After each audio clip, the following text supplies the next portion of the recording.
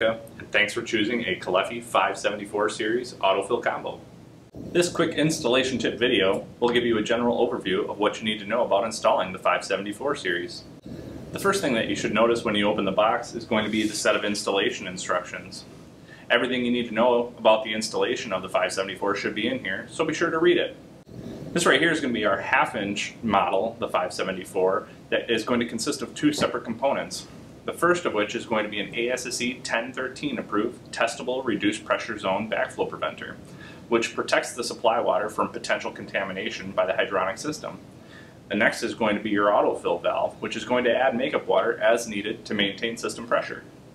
Your half-inch combo will come in NPT or press connections, and it's going to be perfect for most small to medium-sized systems. The backflow preventer is going to come with a discharge air gap that will need to be assembled onto the backflow. It's pretty simple to click it and install it right in place. If you do need to connect a discharge pipe, you can use a 1-inch PVC coupling plus 1-inch PVC pipe. Or you could use 1 1/4 PE 4710 black polyethylene pipe, but be sure to check your local codes.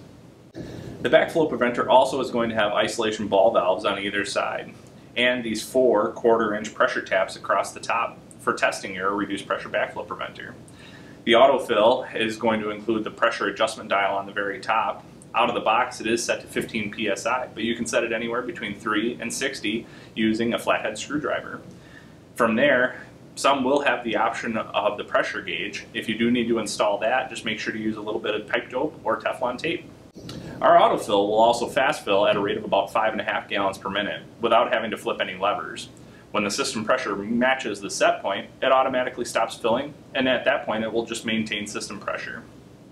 Now on the bottom of the autofill there is a gray knob, and this is a shutoff valve. You're going to want to backseat it or open it to allow the system to fill and maintain pressure, or you can front seat it to close it and isolate.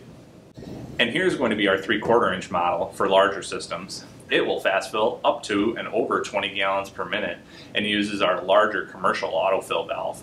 This is going to be perfect for larger systems. On this guy, the discharge air gap can accommodate a 2-inch PVC pipe or that same 1 1/4 PE 4710 black polyethylene pipe if needed. Now, for proper installation, the first thing you're going to want to do is make sure that the system is flushed and clean prior to installation. You're going to want to make sure that no debris or anything like that gets inside your backflow preventer to cause any issues.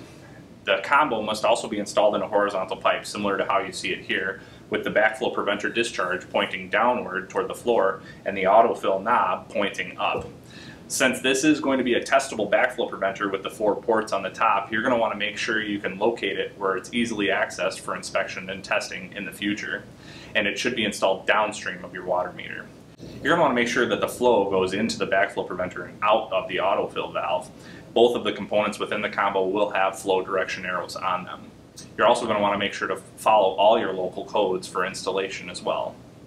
I hope you found these tips useful. If you have any further questions, be sure to contact your wholesaler, your rep, or us directly. And thanks for watching.